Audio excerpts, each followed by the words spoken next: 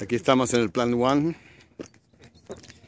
con todos los visitantes de lo que va a ser el hub.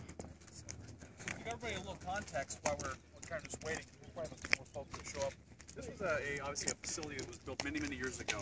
It's about 191,000 square feet. At one point in time, actually would house about 6 B-52 aircraft. So it's we'll be able to kind of walk around and kind of look in.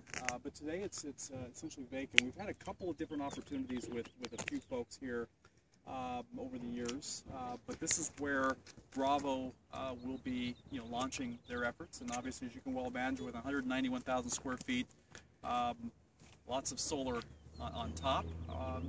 On the back side of the property, which is where the project Loon with Google took place. We have a couple more. And that was 6 B-52s, right? Right.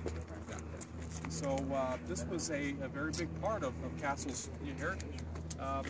But it's a facility that obviously is in need of investment, and so we're very thankful that Miguel and Eduardo have seen the opportunity, and we're hopeful that each of you see the opportunity as well.